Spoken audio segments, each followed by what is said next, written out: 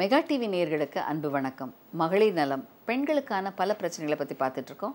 இன்று இந்த பிசிஓடி அதாவது பாலிசிஸ்டிக் ஒவேரியன் டிசீஸ் சிறு வயதில் குறிப்பாக அடலசன்ட் ஏஜ் குரூப்பில் வருகிற பெண்கள் கவனிக்க வேண்டிய விஷயங்களை பற்றி நம்ம தெரிந்து கொள்ளலாம்.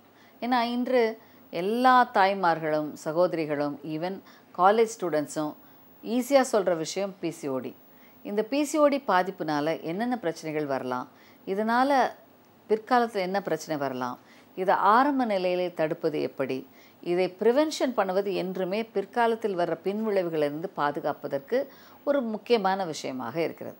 இந்த பிசிஓடி என்பது சினைப்பையில் நீர்க்கட்டிகள்னு சொல்லி தமிழில் சொல்கிறோம். ஆனால் ரியலாக அது கட்டிகள் அல்ல. சினை முட்டைகள் வளராமல் அரெஸ்டாகி சிஸ்டாக உருவாகிறது. இந்த சினை முட்டைகள் ஏன் வளராமல் போகுது? இதற்கான ஹார்மோன்ஸ், இந்த முட்டைகள் வளர்ச்சிக்கான ஹார்மோன்ஸ் ப்ராப்பரான பேலன்ஸில் இல்லாமல் அரெஸ்டாகி சிஸ்டாக வருகிறது. இந்த மாதிரியான மாற்றங்கள் எந்த வயதில் ஏற்படுகிறது அப்படின்னு பார்த்தீங்கன்னா, பல நேரங்களில் இளவயது பருவம், இந்த அடலசன்ட் ஏஜில் அது எக்ஸ்டெண்ட் ஆகி வளர்ந்து அது வளர்ச்சியாகிற ஸ்டேஜில், அந்த கர்ப்பப்பை சினைப்பை வளர்கிற ஸ்டேஜில் பல நேரங்களில் பிரச்சனைகள் ஏற்பட்டு அந்த நிலையிலேயே கூட இது பிசிஓடி சேஞ்சஸை உருவாக்கலாம். இன்று நம்ம நாட்டு பெண்கள்கிட்ட முக்கியமாக 15 முதல் 18 வயது பெண்களுக்கு பருவம் அடைஞ்சோன்னே எல்லாருக்கும் ஒரு விஷயம் வந்துடுது, இரெகுலர் பீரியட்ஸ்னாலே பிசிஓடி. இது தவறு. ஆனால் 18 வயதை கடந்த பெண்ணுக்கு மாதவிலக்கு சுழற்சி ரொம்ப இரெகுலராக இருக்கிறது, உடல் பருமன் அதிகமாகிறது, முறையாக சரியான முறையில் ப்ளீடிங் ஆகலை, பீரியட்ஸே வரலை, இந்த மாதிரியான எந்தவித மாதவிலக்கு பிரச்சனைகள் இருந்தாலும் 18 வயதை கடந்த பெண்கள் கண்டிப்பாக முறையாக பரிசோதனை செய்து கொள்ள வேண்டும். இதில் நீர்க்கட்டி இருக்க பெண்களுக்கெல்லாம் டிப்பிக்கலாக ஒரே மாதிரி இருக்காது. சில பெண்களுக்கு ஹார்மோன்ஸ் அதிகமாக இருக்கும், சில பெண்களுக்கு பார்த்திங்கன்னா சடனாக வெயிட் அதிகமாகி உடல் பருமன் அதிகமாக இருக்கும். ஹேர் க்ரோத் சின்னில் ஆண்களை மாதிரி தாடி மாதிரி முடி வளர்ந்துருக்கும், மீசை மாதிரி முடி வளர்ந்துருக்கும், தேவைப்படுற இடத்துல தலையில் முடி கொட்டியிருக்கும், ரொம்ப வழுக்க மாதிரி விழுந்திருக்கும், அந்த ரிசீடிங் பால்னஸ் சொல்லுவோம், அந்த பால்னஸ் இருக்கும், பிம்பிள்ஸ் நிறைய பெண்களுக்கு இருக்கும், கழுத்தில் கரு நிறத்தில் மாற்றங்கள் ஏற்படும். பல நேரங்களில் உடல் எடை அதிகமானதுனால நிறைய அந்த லீனியா ஸ்ட்ரையான்னு சொல்லுவோம், அந்த ஸ்ட்ரையா எல்லா இடத்துலையும் இருக்கும், அந்த எலாஸ்டிக் சிரி விரிஞ்சதுனால பிரச்சனைகள் இருக்கும். பல பெண்களுக்கு உடல் எடை என்பது இடுப்பில் மட்டும் ரொம்ப அதிகமாக இருக்கும். ஸோ இந்த மாதிரி யங் ஏஜில் பிசிஓடி வருகிற பெண்கள் கவனிக்க வேண்டிய விஷயத்தில் முக்கியமான விஷயம் என்ன அப்படின்னா, அவர்களுக்கு முக்கியமான பிரச்சனைகள் சடன் எடை கூடுதல், மன அழுத்தம் மற்றும் உணவு பழக்க முறைகளில் மாற்றம் மற்றும் தேவையில்லை ஹார்மோன்ஸ் சுரப்புகளில் ஏற்படுற இம்பேலன்ஸ். ஸோ இதுக்கு எல்லாருக்கும் ஒரு பேசிக்காக அவங்க கண்டுபிடிக்கப்பட்ட ஒரு விஷயம் என்னென்னா, உடல் எடை அதிகரிப்பு. பல பெண் குழந்தைகள் பருவம் அடைகிற ஸ்டேஜில் சடனாக ஒரு க்ரோத் ஸ்பர்ட் வரும்.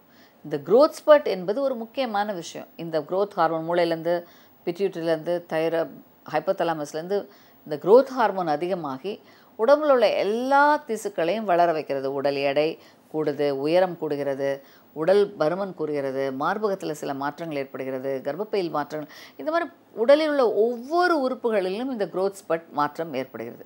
இந்த மாற்றத்தோட தொடர்ச்சியாகத்தான் மாதவிலக்கு வருகிறது, கருமுட்டை வளர்ச்சி வருகிறது.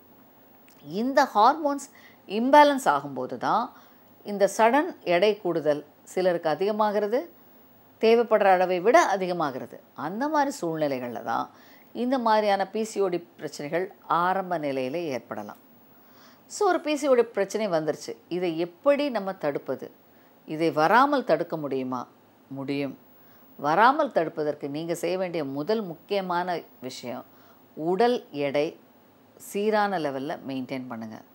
சடனாக எடை கூடும்போது அந்த எடை கூடுவதை கட்டுப்படுத்துவதற்கு உணவு கட்டுப்பாடு, உடற்பயிற்சி மற்றும் மன அழுத்தம் கொடுக்குற விஷயங்களை தவிர்ப்பது, உடல் ஆரோக்கியமான உணவு முறைகள் எடுத்துக்கொள்வது, தற்காலத்தில் அதிகரித்து வருகிற ஜங்க் ஃபுட் அவாய்ட் பண்ணணும், மற்றும் கெமிக்கல்ஸ் இருக்கிற ப்ரிசர்வேட்டிவ் இருக்கிற ஜூஸஸை எடுத்துக்கொள்ளாதீங்க, ஏரேட்டட் ட்ரிங்க்ஸ் கண்டிப்பாக குடிக்காதீர்கள், ஜங்க் ஃபுட்டை தவிர்த்து கொள்ளுங்கள். நல்ல ஆரோக்கியமான உணவு வகைகள், முட்டை, பால், கீரை, ஃப்ரெஷ் ஃப்ரூட்ஸ், ஃப்ரெஷ் வெஜிடபிள்ஸ் எடுத்துக்கொண்டு உடல் எடையை பராமரிக்க உடற்பயிற்சிகள் தேவை.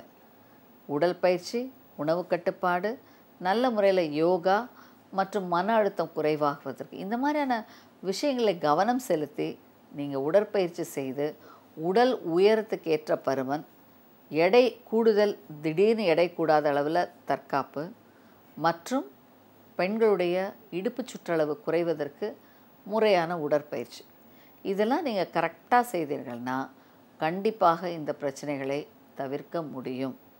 ஒரு பெண்ணுக்கு கண்டிப்பாக இந்த எடை சடனாக கூடுவது தான் முதல் முக்கியமான காரணம் பிசிஓடி வருவதற்கு. ஸோ கண்டிப்பாக அடலசன்ட் ஏஜ் குரூப்பில் இருக்க பிசிஓடியை கரெக்ட் பண்ணுறதுக்கான ஃபஸ்ட்டு ஸ்டெப் உடல் எடை குறைப்பு. இதற்கு கண்டிப்பாக உடற்பயிற்சி, உணவு கட்டுப்பாடு, முறையான மன அழுத்தம் இல்லாத ஓய்வு, பதட்டம், ஸ்ட்ரெஸ் தவிர்ப்பது நல்லது. தேவையில்லாமல் ஹார்மோன் மாத்திரைகள் எடுத்துக்கொள்ளாதீங்க. நிறைய பெண்களுக்கு நாங்கள் பார்க்குற விஷயம் என்னென்னா, இந்த மாதவிலக்கை தள்ளி போடுறதுக்காக மாத்திரை எடுப்பாங்க. எக்ஸாம் வருது டாக்டர், மெயின் எக்ஸாம் வருது அப்படின்றதுனால போய் சில மாத்திரைகள் எடுத்து இந்த மாதவிலக்கு சுழற்சியை போஸ்ட்போன் பண்ணும்போது இயற்கையில் ரெகுலராக போயிட்டுருக்கிற கிளாக் மாதிரி போயிட்டுருக்க கிளாக்கை நம்ம ரீசெட் பண்ணுறோம். இந்த ரீசெட் பண்ணும்போது என்ன ஆகும்னா, பல நேரங்களில் அந்த செட் ஆகிறதுக்கு it will take some time. அந்த ரீசெட் பண்ணதை செட் ஆகிறதுக்கு டைம் ஆகும்போது பல நேரங்களில் ஹார்மோன் சேஞ்சஸ் ஏற்பட்டு முட்டை வளர்ச்சி பாதிக்கப்பட்டு இந்த சைக்கிளிக்கலாக வருகிற மாற்றங்கள் மாறி பல பெண்களுக்கு ஒரு இர்ரெகுலர் பீரியட்ஸும் முட்டை வளர்ச்சியும் ஸ்டாப் ஆகிறதுனால பிசிஓடி சேஞ்சஸ் வருகிறது இந்த மாதிரி பெண்களுக்கு. ஸோ கண்டிப்பாக தேவையில்லாத மாதவிலக்கு சுழற்சியை தள்ளி போடுவதை தவிர்த்து கொள்ளுங்க. உடல் எடை, உடல் பயிற்சி, உணவு கட்டுப்பாடை முறையாக எடுத்துக்கொள்ளுங்க. நல்ல ஆரோக்கியமான உணவு வகைகளை எடுத்துக்கொண்டு பிள்ளைங்களுக்கு இதை பற்றி ஒரு நியூட்ரிஷனை பற்றி ஒரு அவேர்னஸ், வெயிட் மெயின்டெனன்ஸை பற்றி ஒரு அவேர்னஸ் கண்டிப்பாக கொடுங்க. ஜங்க் ஃபுட் சாப்பிடக்கூடாதுன்னு சொல்லலை, ஒரு சில வேளைகளில் சாப்பிட்றது தவறில்லை. ஆனால் அதுவே ஒரு பழக்கமாக எடுத்துக்கொண்டிங்கன்னா அதில் இருக்கிற கெமிக்கல்ஸ், ப்ரிசர்வேட்டிவ்ஸ் கண்டிப்பாக உங்களுடைய உடல் ஆரோக்கியத்தையும் பிற்காலத்தில் உங்களுக்கு உருவாக போகிற குழந்தைகளின் ஆரோக்கியத்தையும் கெடுக்கும். அடுத்து முக்கியமான விஷயம் மன அழுத்தம். பல நேரங்களில் இந்த பிரச்சனை வருவதற்கு காரணமே ஃபைனல் எக்ஸாம்ஸ். இந்த ஃபைனல் எக்ஸாம் ஸ்ட்ரெஸ் ரொம்ப இருக்கும். அந்த நேரத்தில் சரியாக சாப்பிட மாட்டாங்க, தூங்க மாட்டாங்க, தொடர்ந்து படிப்பாங்க, மனப்பதட்டத்தோடு இருப்பாங்க. இந்த மாதிரியான பதட்டமான சூழ்நிலைகளும் மன அழுத்தமும் கண்டிப்பாக பிசிஓடி சேஞ்சஸை உருவாக்கலாம். ஸோ கண்டிப்பாக பிசிஓடி சேஞ்சஸ் ஏற்படுற பெண்கள் இந்த மாதிரியான ஒரு சூழ்நிலை இருந்தால் கண்டிப்பாக அதை தவிர்த்து நல்ல முறையில் உடற்பயிற்சி, உணவு கட்டுப்பாடு, உடல் ஆரோக்கியத்துக்கான பயிற்சி முறைகள் இவற்றை எடுத்து நல்ல வகையில் எக்ஸசைஸ் செய்து எடையை குறைத்தாங்கன்னா கண்டிப்பாக இந்த பிசிஓடி வருவதை குறைக்க முடியும். இதுக்கு எதாவது மாத்திரை இருக்கா டாக்டர் அப்படின்னு நீங்கள் கேட்டிங்கன்னா, சில பெண்களுக்கு இந்த ஹார்மோன்ஸ் ரொம்ப அதிகமாக இருக்கும்போதுனால தான் இந்த சேஞ்சஸ், ஹேர் சேஞ்சஸ், மீசை முளைப்பது, தாடி முளைப்பது, கை காலெல்லாம் பிக்மெண்டேஷன் டார்க்காக வருவது, இவை அனைத்தும் உருவாகிறது. ஸோ இத்தகைய பெண்களுக்கு இந்த ஹார்மோன்ஸை கண்ட்ரோல் செய்வதற்கு நல்ல மருந்துகள் இருக்குது. இதனை தொடர்ச்சியாக எடுக்கும்போது இந்த ஹேர் க்ரோத், பிம்பிள்ஸ், ஆக்னி இவற்றை முழுமையாக சரி செய்து நல்ல ஒரு தோல் மாற்றங்களும் ஏற்படும். அடுத்ததாக இந்த மாதிரி பெண்களுக்கு முக்கியமாக கவனிக்க வேண்டிய விஷயம் என்னென்னா, இந்த ஜெனட்டிக் ப்ரீடிஸ்போசிஷன். இப்போ உங்கள் சிஸ்டருக்கு ஒரு பிசிஓடி இருக்குன்னா இந்த பெண்ணுக்கு பிசிஓடி வரலாம், அம்மாவுக்கு பிசிஓடி இருந்துச்சுன்னா அந்த பெண்ணுக்கு வரலாம். ஸோ அந்த வகையில் உடல் பருமன், உடல் ஆரோக்கியம், உணவு கட்டுப்பாடு இதற்கு எல்லாவற்றுக்கும் மேலாக ஒபிசிட்டி இதுவும் ஒரு முக்கியமான காரணம். ஸோ இந்த வகையில் உங்களோட பிரச்சனைகளுக்கான காரணங்களை பார்த்து அதை சரி செய்யும்போது வந்த பிரச்சனையிலிருந்து தடுக்க முடியும், பிரச்சனைகள் அதிகரிப்பதையும் நம்ம ப்ரிவென்ட் பண்ண முடியும். இப்பொழுது பிசிஓடி ஒரு எபிஜெனட்டிக் டிசீஸ் என்பதை கண்டுபிடிச்சிருக்காங்க. இந்த எபிஜெனட்டிக் டிசீஸ்னால் அந்த ஜீன்ஸ்லேயே சில மாற்றங்கள் ஏற்படுகிறது. குறிப்பாக குறைப்பிரசவமான குழந்தை கருவில் வளரும்போது ஐயூஜிஆர், இன்ட்ராயூட்டரைன் க்ரோத் ரெஸ்ட்ரிக்ஷன்ஸோடு பிறக்கிற குழந்தை, இத்தகைய குழந்தைகளுக்கு பிற்காலத்தில் ஒபிசிட்டி வருவதற்கான வாய்ப்புகள் அதிகமாக இருக்குது. ஏன்னா அந்த குழந்தை ஒரு பாவர்ட்டியிலே உள்ளே இருக்கும்போது அதுக்கு போகிற ரத்த ஓட்டம், ஆக்சிஜன், அதற்கு போகிற உணவு வகைகள் எல்லாவற்றிலும் குறைவாக இருக்கும்போது அந்த மாதிரியான சுச்சுவேஷன்லேயே வளர்ந்த குழந்தை பின்பு அது உட்கொள்கிற உணவுகளில் கொஞ்சம் அதிகமான போஷாக்கு கொடுக்கும்போது அதனுடைய எடை அதிகரிப்பு அதிகமாகி அதனால் ஒபிசிட்டி வருவதற்கான வாய்ப்புகள் அதிகரிக்கிறது என்பதை கண்டுபிடிச்சிருக்காங்க. ஸோ இந்த வகையில் இது ஒரு எபிஜெனட்டிக் டிசீஸாகவும் உருவாக வாய்ப்பு இருக்கிறது. அடுத்தது கட்டம் உடல் பருமன். இந்த உடல் பருமனில் பலருக்கும் பலவிதமான உடல் பருமன் இருக்குது. இந்த ஃபேட் என்பது இந்த ஃபேட் குளோபியூல்ஸோட வித்தியாசங்களே வெவ்வேறு மாதிரியான மாற்றங்கள் இருக்கிறது. அந்த ஃபேட் குளோபியூல்ஸோட காம்போசிஷன் சிலருக்கு ஒரு வித்தியாசமான ஃபேட்ஸாக இருக்கும். அதோட செல்ஸ் வந்து காம்பேக்டாக பேக்டாக இருக்கும், சிலருக்கு ஸ்பேர்ஸாக பேக்காக இருக்கும். இந்த செல்ஸோட மாறுபாடுகள்னால அந்த ஃபேட்டோட அடிப்படை காம்போசிஷனே மாறுபாடு ஆகிறதுனால பல நேரங்களில் ஒரு சில தரப்பட்ட ஃபேட் இருக்கிற பெண்களுக்கு ஒபிசிட்டி அதிகமாகும், அதிகமான ஃபேட் ஈஸியாக வரும். இந்த மாதிரியான ஃபேட் உருவாகிறதுனால இவங்களுக்கு ஒரு பிரச்சனைகள் பிசிஓடி பின்னாடி வரலாம். ஸோ உடல் பருமனில் பல நேரங்களில் இந்த பிரச்சனைகள் வரலாம். அடுத்தது இந்த சூழ்நிலைகள் மாற்றங்கள். இப்போ நிறைய நம்ம நாட்டை பார்த்திங்கன்னா வீட்டில் இருக்கும்போது, இங்கே இந்தியாவில் இருக்கும்போது எல்லா பீரியட்ஸ் கரெக்டாக வருது டாக்டர், கரெக்டாக நான் கல்ஃபில் போனேன், திருமணமாகி போனோடனே இர்ரெகுலர் பீரியட்ஸே வராது, திரும்ப இந்தியாவுக்கு வரும்போது தான் ப்ளீடிங் ஆகும்னு சொல்கிற பெண்கள் எண்ணிக்கை அதிகம். ஸோ ஏன் இந்த மாதிரி சூழ்நிலைகள் மாற்றங்களில் வருது? நம்மளுடைய மூளை, ஹைப்போதலாமஸ், பிட்யூட்ரி, இவை அனைத்தும் இமோஷன்ஸ், சீசன்ஸ், இதிலெல்லாம் சில விஷயங்களை சென்ஸ் பண்ணுகிறதுன்னு கண்டுபிடிச்சிருக்காங்க. இந்த மாற்றங்களில் பிடிபடாத மாற்றங்கள் இருந்தால் கண்டிப்பாக இந்த பிரச்சனைகள் இப்படித்தான் வெளிப்பாடு வரும். ஸோ கண்டிப்பாக இந்த பிசிஓடி இருக்கிற பெண்கள் அவங்களுடைய ஜெனட்டிக் ப்ரீடிஸ்பொசிஷன் கண்டிப்பாக இருந்தால் ஆரம்ப நிலையிலே உடற்பயிற்சி, உணவு கட்டுப்பாடு, இதற்கான தற்காப்பு முறைகளில் உணவு பழக்க வழக்க முறைகளை முறையாக கொண்டாங்கன்னா கண்டிப்பாக இந்த பிரச்சனையிலிருந்து வராமல் தடுக்க முடியும். இது தவிர ஏதாவது மாத்திரைகள் கொடுத்தா சரியாகுமா அப்படின்னா, பல நேரங்களில் இந்த ஹார்மோன்ஸ் அதிகமாக இருக்கிற பெண்களுக்கு உடல் பருமன் அதிகமாகும், அதனால் கருமுட்டைகள் வளர்ச்சி சீராகாமல் பிசிஓடி வரலாம். ஸோ உடல் எடை குறைப்பதற்கு சில மருந்துகள் இருக்கிறது.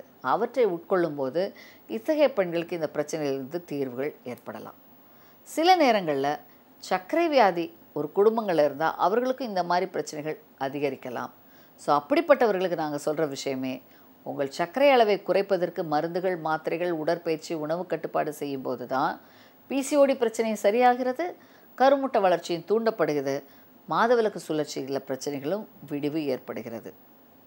இன்று ஒரு விஷயத்தை செஞ்சுட்டா நம்ம இந்த பிசிஓடி வராமல் கண்ட்ரோல் பண்ண முடியுமா டாக்டர் அப்படின்னு கேட்டிங்கன்னா, கண்டிப்பாக உடல் எடை குறைப்பு பண்ண வேண்டும், உடற்பயிற்சி பண்ணணும், மற்றும் இந்த எபிஜெனட்டிக் டிசீஸாக இருந்தால் அந்த எபிஜெனட்டிக் டிசீஸ்க்கு ஃபெமிலியல் ப்ரீடிஸ்பொசிஷன் இருந்தால் ஆரம்ப நிலையில் இந்த பெண்ணுக்கு ஒரு எஜுகேஷன் கொடுத்து முறையாக உணவு பழக்க வழக்க முறைகள், உடற்பயிற்சியை சீராக சொல்லிக் கொடுக்கும்போது இந்த பிரச்சனையோட தாக்கம் அதிகமாகாமல் தடுக்க முடியும். இதற்கு அடுத்த கட்டமாக பல நேரங்களில் சில எளிய மருந்து மாத்திரைகள் எடுத்துக்கொள்வதன் மூலமாக பிற்காலத்தில் வருகிற பிசிஓடியோட சிவியாரிட்டியை குறைத்து கருமுட்டை வளர்ச்சிகளை சீராக்க முடியும். அதன் மூலமாக இந்த அடலசன்ட் ஏஜில் இந்த விஷயங்களை நீங்கள் கவனித்தீங்கன்னா பிற்காலத்தில் வர்ற பிசிஓடி, அதனால் வர குழந்தையின்மை, அதனால் வர்ற சினைப்பைக்கு வர தாக்கம், கர்ப்பப்பை தாக்குகிற கேன்சர் எல்லாவற்றிலும் இருந்து ஆரம்ப நிலையிலேயே சீராக கவனித்து உடலையும் மனதையும் சீராக்கினீங்கன்னா பிற்காலத்தில் இந்த பிசிஓடினால் வருகிற சீரியஸான complications like cancer, ovarian tumour மற்றும் இரத்த அழுத்தம், ஹார்ட் ப்ராப்ளம் என்ற மெட்டபாலிக் சிண்ட்ரோம், இவற்றிலிருந்து நம்முடைய பெண் சமுதாயத்தை பாதுகாக்க முடியும்.